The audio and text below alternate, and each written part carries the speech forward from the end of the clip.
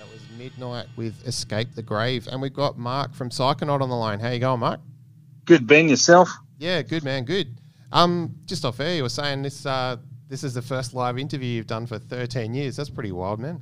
Yeah, 13, 12. You know, after like 10, it becomes a blur, the years. Yeah, sure. Yeah, so I'm happy not to be in a cold, freezing, you know, pissed, urine-smelling phone box. Yeah, that's the luxury of my home office on a phone. So, yeah, I appreciate the offer too. No worries, man. Appreciate your time. Well, you guys have been around forever, 1996. How did it all start, man? Pretty much, it could be 96. Could be 1896. I think at that point, you know, like grunge was still happening and also new metal sort of starting to come in. Bands like Korn and all that, you know, were trying to take off. Well, starting to take off, I should say. Yeah. And then some of these kind of genres weren't sort of my thing. So I thought I need to just stick to what I like doing. And, you know, I finally found a good couple of guys I've known for a few years. And we'd end up in rehearsal rooms sometimes for like 9-10 hours. Everyone's chain smoking, drinking beer, doing other stuff. Yeah. And you wouldn't leave there till like 4 a.m. And but just a good little breeding ground for ideas. And there was no set thing like, oh, let's put together a speed metal band or a gothic band or a power metal or what, you know, or whatever it is. Just did whatever sort of came out. And, you know, I think over the years I've always touted our music as being like an A to Z of my favorite album collection, you know, my favorite moments. Yeah. You know, and just filtered through me and obviously through the other guys. So rather than just say, hey, let's put this uniform on and only play this style. Oh, that's cool. Yeah, so... Yeah, I was going to ask you, so many bands break up over that long amount of time, but you guys have stood the test of time. What do you reckon that is? Some things are hard to give up. Yeah.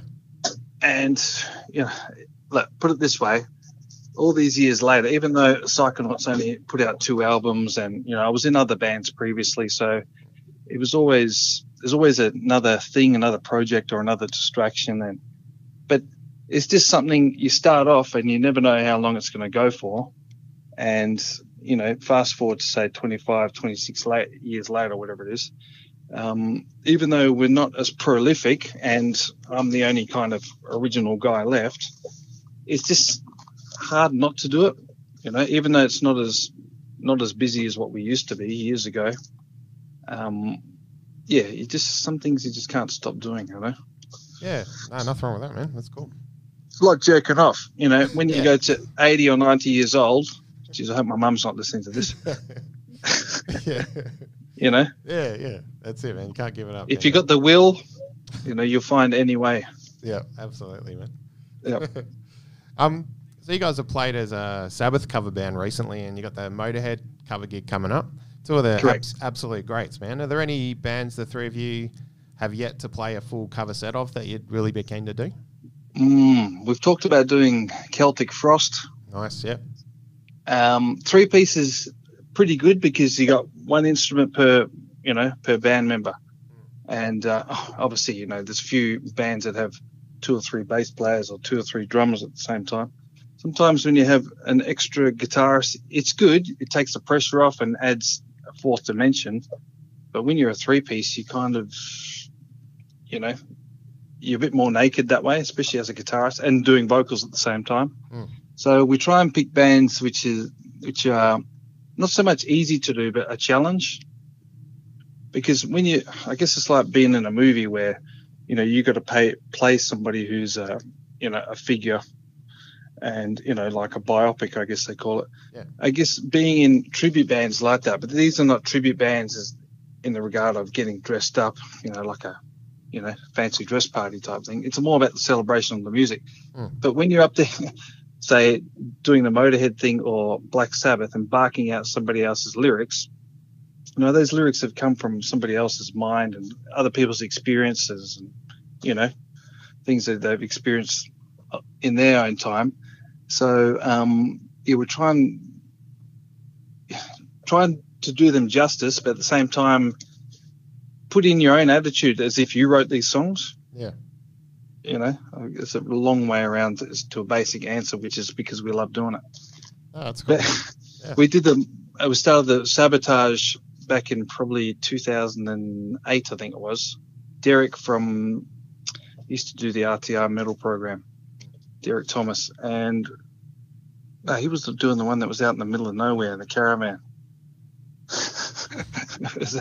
Yeah. Anyway, for a fundraiser. Okay. That's right. Yeah. So, and to do that back then, you know, it was really good fun, and yeah. And now we've started the Motorhead thing. I actually did the Motorhead thing back in 2007. Mm-hmm. We did a couple of shows, and but yeah, it's time consuming learning other people's music and to do it faithfully. But you know, if you dig it and you know it's not a chore, you know it's fun. And these are songs we've known in our heads for years. You know, so it's not like we're learning stuff that we've never heard before.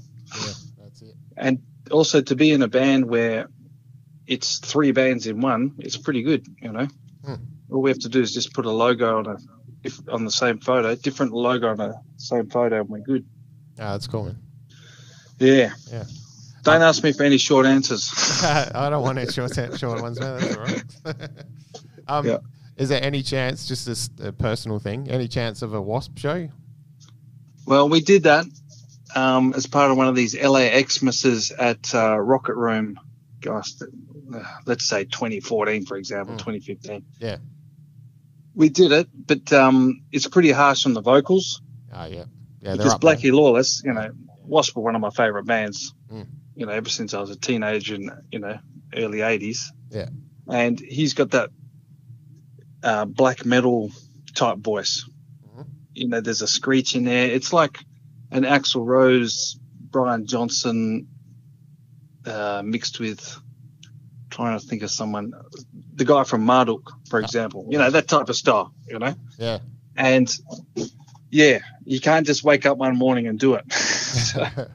And we did it in the same tuning as them. And I think we got through a few songs, and live, I think, yeah, it was just starting to shred me, you know? So if you're offering to put your hand up to be the vocalist for it, you're hired. Yeah, I wish, mate. No one wants to hear me try that. But there's a few other guys around town, you know, like Chris from Vanadium. I think he's got a cool enough voice to be able to pull off. So when I see him next, I'll have a chat with him. Yeah, it'd be good. Cool. I read that you guys have your third album's been in production since mid 2020. Any news on that one? In production since mid 2020, I read on your 2013. There you go. Yeah. Like I said earlier, it's just you get distracted with other things that come in your life, and because you know we're not a full-time band touring the world like some of the big shots are, you know, which is their job. You know, a small percentage of people get through, you know, and you know the rest of us, we've got jobs and families and all sorts of shit that goes along with it. So, plus the last album we did, Shock 'Em Dead, it's jam-packed with all sorts of, there's so many little things in there that are hidden, you know. And even now, I listened to it the other night, relearning a few solos and stuff like that. Listening on headphones, I was like, shit, did I really put that in there? And you know, so that took quite a while, because it's not about being fussy or trying to nail everything perfect, but I'm trying to capture a moment in time. Yeah. And put that on an album. But you know, how long is a moment in time? You know, 5 years, you know, 4 years. Yeah. And plus we've all got, you know, half-ass home studios now. So, you know, it's, I'll get to it one day, you know. Yeah. But if you go into a studio where you're paying, you know, $400 to $500 a day, you know, you have to have your shit together, and things are going to get done quicker, you know. Yeah. But I just think, I don't know. I don't know if I'm lazy. It's just that once I get a starting point, then I go with it, you know. Then, but you know, again, like I said, when you got jobs and you got other stuff you got to do, you can't spend a good month doing this every day, because you run out of time, you know. So I think we just record when, well, from my point of view, when I get the time and the inspiration to do it. And you know, I could lie in bed and know the songs in my head. I can hear it already without having any headphones on. So I know how it's got to come out. I just got to kind of stick a USB cable in the back of my head into my computer. Yeah. Download it. Yeah, that'll be so much easier. So it's on its way. You know, most of the drum tracks are done and some bass, and you know, I've already done quite a lot of rhythm guitar and stuff like that, and obviously the vocals for me take the longest. You know? But everything's written and all arranged, and over the years, you know, we've played at least 60% of these songs. Gosh, even up to for nearly 10 years. So, you know, it's about transferring that onto an album, and also doing those songs live gives you a chance to develop them, to feel them out and see what works and what doesn't. Yeah. You know, so look, just hang in there. And I'm talking to myself about that too. Yeah. I want to hear it just as much as, you know, anyone else, I guess. Cool. Yeah. Yeah. We talked about some of your influences, but thinking way back, do you remember what was sort of the first band or first album that really got you pumped about metal and playing this kind of stuff? Probably, I would say Kiss. Nice, yeah. You know, being a kid in the 70s and, you know, having two older sisters who are into bands like Kiss and what other crap was around, like Bay City Rollers and, you know, whatever, I don't know. Things like that. And we used to hear Slade and obviously AC/DC and things like that. But I think it was probably more Kiss, because it's like, you know, if you're from that Kiss Star Wars generation, you're seeing these things for the first time. It has a huge impact on you. For bands like Kiss, you know, back then it was kind of beyond human, you know. And I'm looking at a block mount I've got here in my office of Kiss Love Gun, just looking at it there, thinking it's almost this superhero, you know. You've heard all the cliches about Kiss in the past. So it was probably that, and just the kind of, you know, end up as you go through teenagehood and puberty and you start to become like this hairy teenager, like you're a werewolf, and, you know, you're starting getting horny and you start to understand the lyrics, you know. Yeah, especially the Gene Simmons side of it and all that stuff. And yeah, I think I became obsessed with Kiss, not just for that, but just kind of just the attitude, and also in the early 80s, you know, Kiss wasn't popular in Australia anymore. So it was good to feel like a bit of a outcast or an underground metalhead, you know, because the school I went to, there was a couple other guys there. So I went to an all-boys school, and a couple of them went to Kiss, and then all of a sudden, you know, this is a Catholic school, kid brings a Twisted Sister record to school. So you meet up in the dunny to have a look at it and read the lyrics, because one of the priests or the brothers or whoever they are catches you with it, you might as well be shooting up or, you know, smoking a cigarette in there, something. It's the same crime. And things like that, you know, probably Judas Priest, definitely Slayer when I first heard, because there used to be a radio program, you probably remember, Gods of Thunder. Yeah, of course, Yeah, from 6UVSFM. And again, I can remember being like 14, 15, waiting for that to come on a Thursday night and, you know, recording a lot of it, you know. And because of shows like that, they were a pipeline, you know, for heavy metal music. And then we had Twilight Records in town, right? The only heavy metal emporium. And then all of a sudden, you know, I used to wag school and go and hang out there. Yeah. And then just be this, you know, kid who's got a few zits on his face and wearing a Twisted Sister T-shirt under a school uniform, and, you know, you think you're in one of these 80s metal videos, you know what I mean? Definitely. And so really good influence like that, and I should say corrupting influence. And, you know, I always treasure moments like that, and, you know, not a day goes by when I don't think about something from back then, you know, because even though I'm much older now, I'm still got that 15, 16-year-old kid mentality. Yeah, that's good, man. Yeah. So I think it's important, you know, you can explore other things, but the first couple of bands you got into, they're always going to be stuck there for life. Yeah, definitely.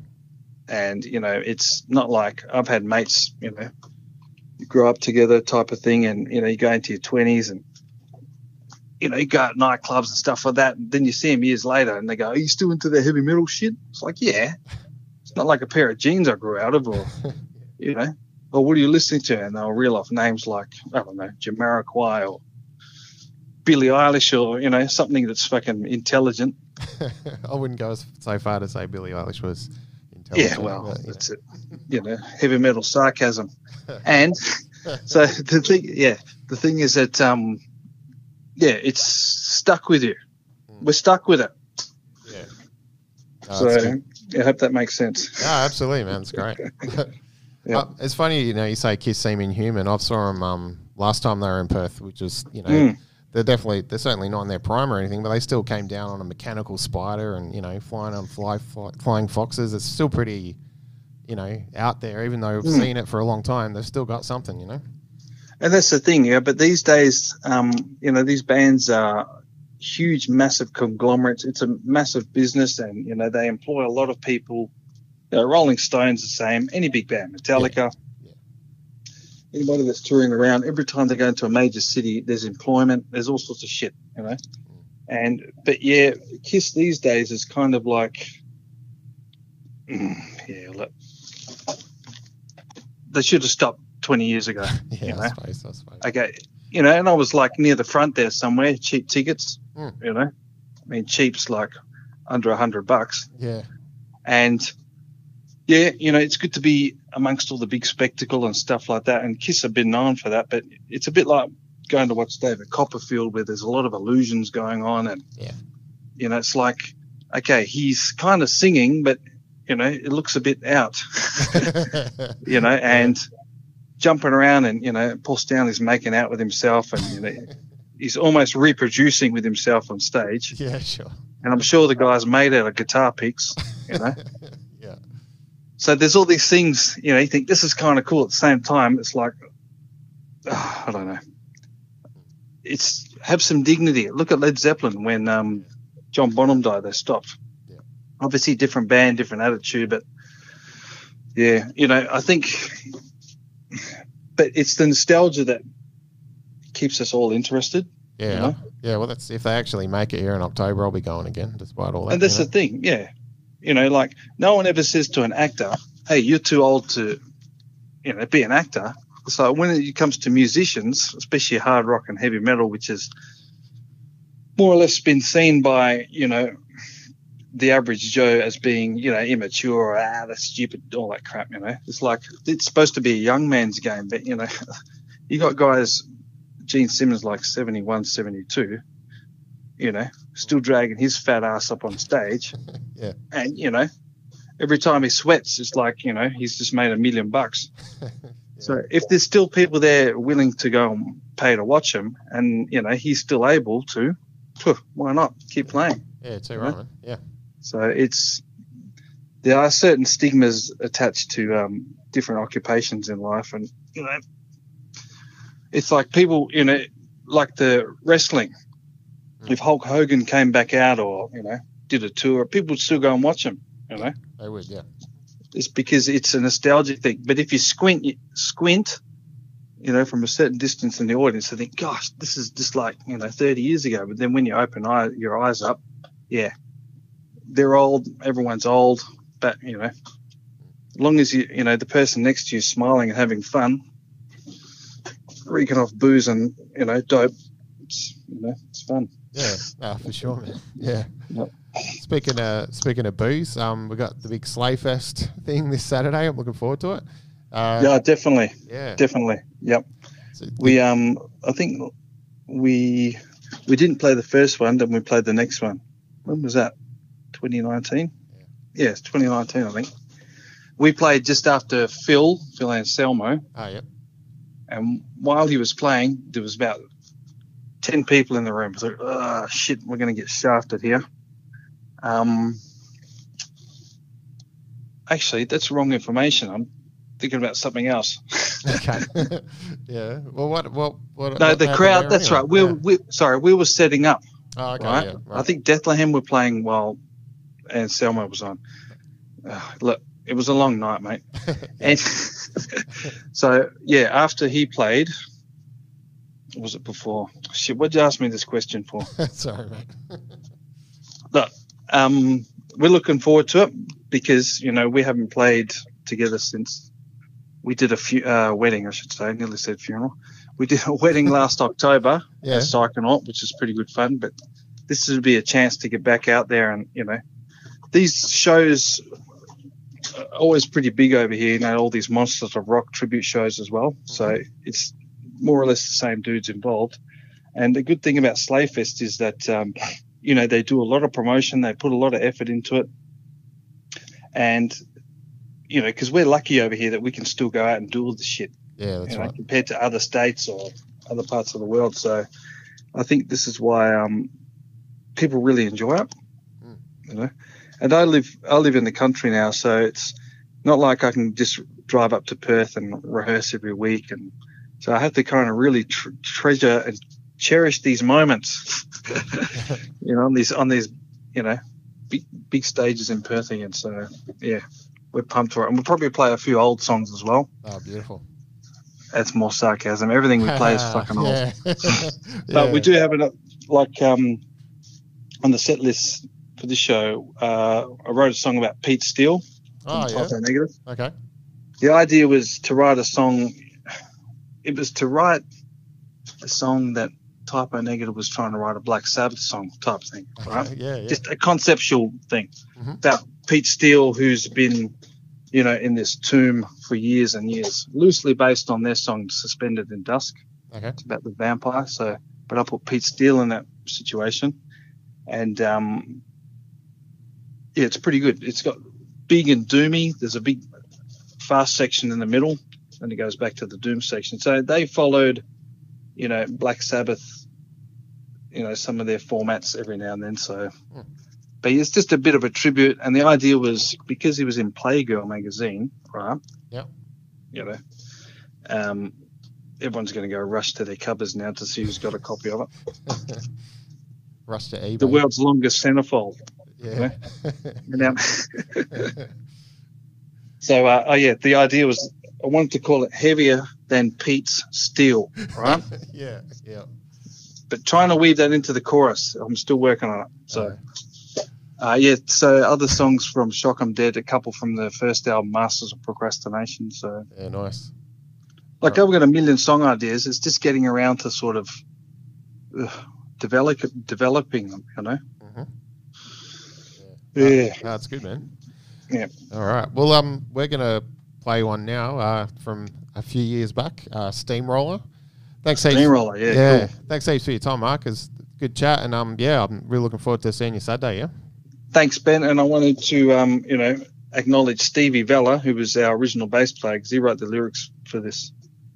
Nice. Yeah, based on that Spielberg movie Duel. Oh yeah. Yep. Yeah. So. All right, let's make sure that we catch up on Saturday night. It is Saturday, right? Yeah, I'm pretty sure, mate. Yeah. My life's a blur at the moment.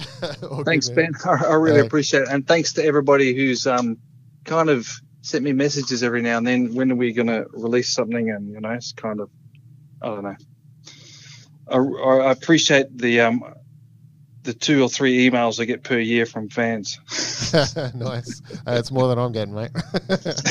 All right, here we go. Psychonaut with Steamroller. Cheers, man. Cheers, mate. Thanks.